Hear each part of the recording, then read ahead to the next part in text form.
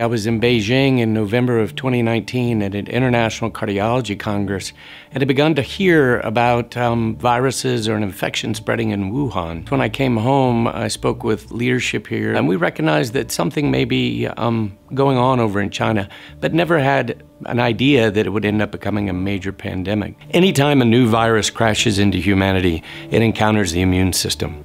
That immune system pushes the virus to mutate because it's in this battle for survival, if you will.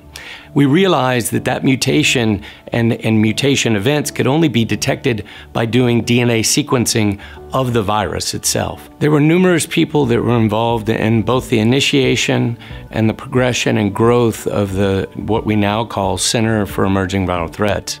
In the early days, there were really a handful of people, myself, Dr. Urachko, Dr. Martin Sapp, Dr. Rona Scott, in conjunction with Dr. Ghali, that recognized we could do testing. And it was this group of individuals that came together to realize what would we need to do to actually be able to do PCR-based tests. When I started in October of 2020 running the lab, our turnaround time was pushing 72 hours. As we have automated further, we have gotten turnaround time down to right at 24 hours, which for extracted RNA, RT-PCR, is really fast. Dr. Van Cherry, our medical director, and Dr. Martha White, the Region 7 director for Louisiana Department of Health, saw the need, saw so many people were dying in the nursing homes. The first phone call I made was actually to a fourth-year medical student, and I said, hey, I need 10 folks here tomorrow to start going with me to the nursing home so that we can begin to understand this disease. And the immediate response from the student was, we'll be there, what time do you want us? And a lot of the residents did not enjoy seeing us coming because they knew we were going to swab them, but at the same time, it was a huge blessing because they had not been able to see anyone for months.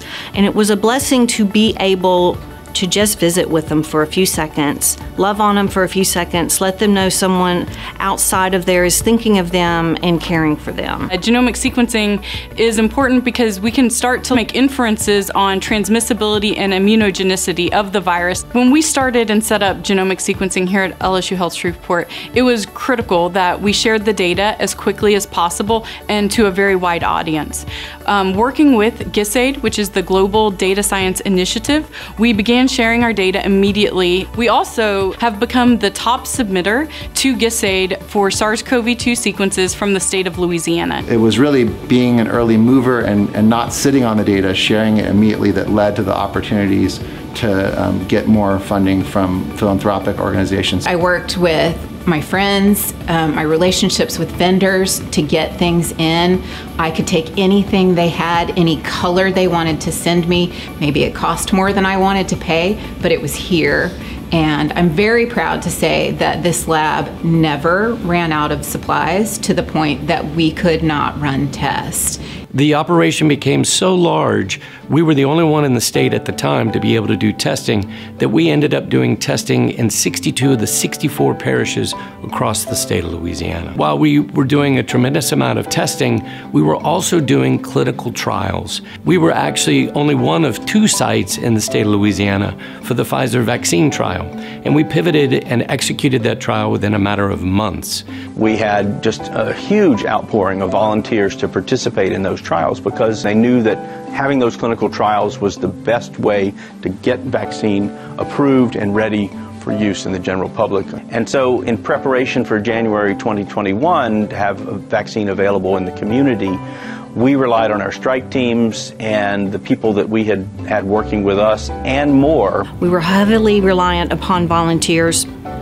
We had retired doctors come in and draw vaccine for us. We had medical students here. The nursing schools brought nursing students to rotate through. We would teach them how to give shots. It was an exciting day for them. Many of those elderly folks who came out to get their vaccines and drove into the tent crying with joy because they felt like this would allow them to see their grandchildren again. We didn't stop for rain, heat. we didn't stop. We just did whatever we could to make the teams comfortable in the weather. We had people coming from adjacent states and even from distant states just to get vaccine because they knew it was available and efficient here. In our busiest day, we administered over 2,500 doses of vaccine in one day. It was the hardest we ever worked. I think we worked 7 days a week for a year and a half.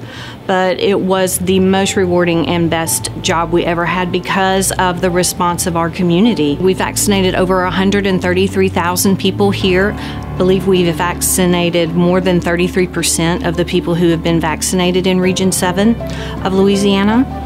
We have been to over 193 locations. Most of those locations we went to multiple times. We did everything we could to get out in the community. All of the infrastructure that we've put in place through testing, through surveillance, through research, will put us in a much better position when and if another virus or infectious agent crashes into us again. In the meantime, what it also allows us to do is pivot and focus on other infectious agents or diseases that really don't have good therapeutic treatments.